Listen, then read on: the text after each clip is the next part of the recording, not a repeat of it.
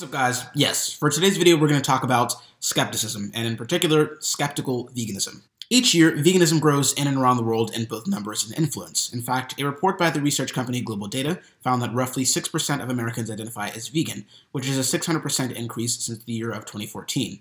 And part of this growth is exemplified with the rise of prominent vegan and animal rights content creators on YouTube and other platforms. This also spawns an increase in bad arguments, both for and against veganism. Fortunately, there are a few vegan content creators out there making excellent content, going beyond dogma and pseudoscience to spread our message and convince the open-minded.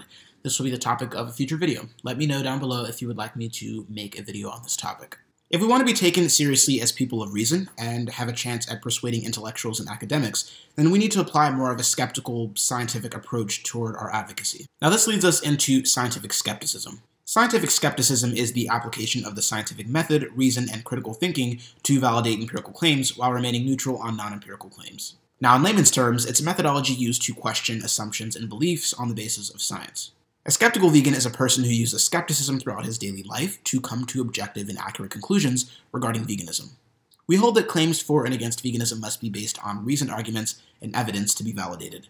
For example, let's evaluate the claim that meat in general causes cancer and that eating processed meat is equivalent to smoking cigarettes. First, research does show a strong link between processed meat consumption and risk of colorectal cancer. The World Health Organization's review, which was based on a meta-analysis of 7 studies, confirmed that processed meat is a Group 1 carcinogen. These are meats that are salted, smoked, deep frozen, or cooked at high temperatures, just chemically altered in general.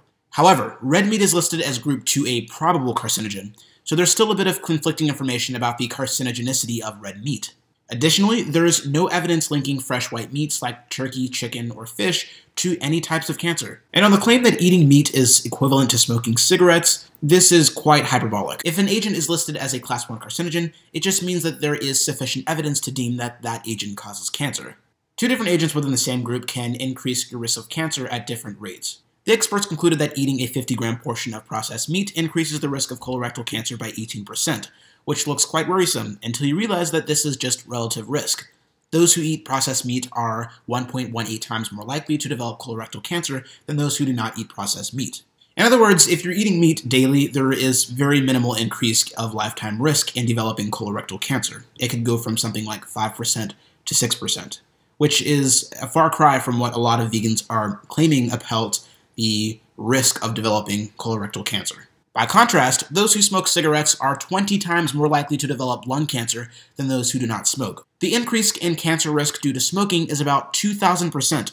So no, not all meat is shown to be carcinogenic, just processed meats and possibly red meats, and eating a hot dog is not equivalent to smoking cigarettes.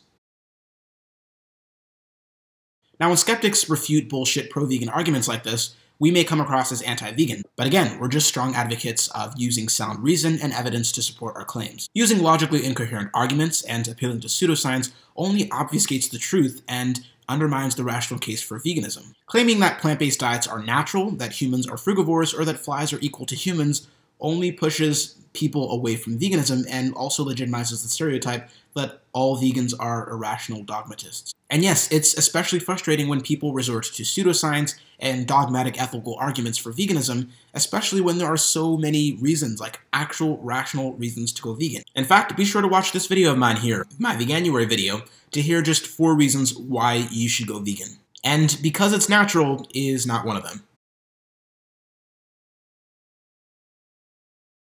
Okay, so far we've discussed what skepticism is, but I'd like to clarify what it is not, and what can occasionally masquerade as skepticism, open-minded skepticism, is really just closed-minded ignorance. Skepticism is not a denial of the facts. Skeptics meticulously evaluate each claim, consider the evidence, and follow the facts to where they lead. Now, if someone continues to deny a claim that is backed by science and logic, then they're not a skeptic, they're just a denialist or a conspiracy theorist. Skeptics will easily change their position or admit error based on new evidence and reason. Denialists, on the other hand, will just reject the evidence and harden their position. I've also talked briefly on denialism in my other video, be sure to check that out, in how to change Carnists' minds with science. Climate deniers continue to reject the reality of climate change, despite mountains of data comprised from over 30 years of testing, research, and peer review, and is the consensus of climate scientists. These people are not skeptics, they are deniers. They just don't want to accept any evidence that goes against their preconceived notions. You see the difference? Skepticism promotes scientific inquiry, whereas denialism promotes closed-mindedness.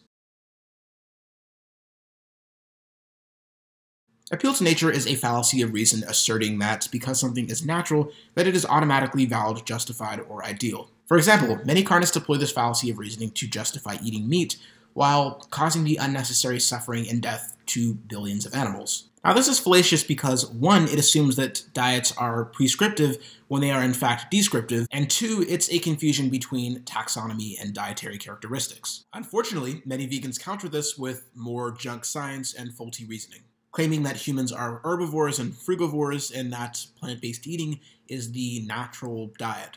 Again, this is full of faulty assumptions that dietary characteristics are indicative of biological taxonomy and that natural is good just because. Now, in reality, humans are defined as generalized feeders with neither carnivorous nor herbivore specializations for acquiring or processing food and are capable of consuming both animal and plant protein.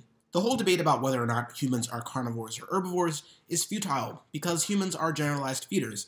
Also, just because something is natural, it does not make it valid or justified. Many vegans also propagate ridiculous conspiracies about the motives of the meat and dairy industries. Some vegans even dismiss any and all industry-funded studies as automatically invalid, regardless of study methodology and peer-reviewed status.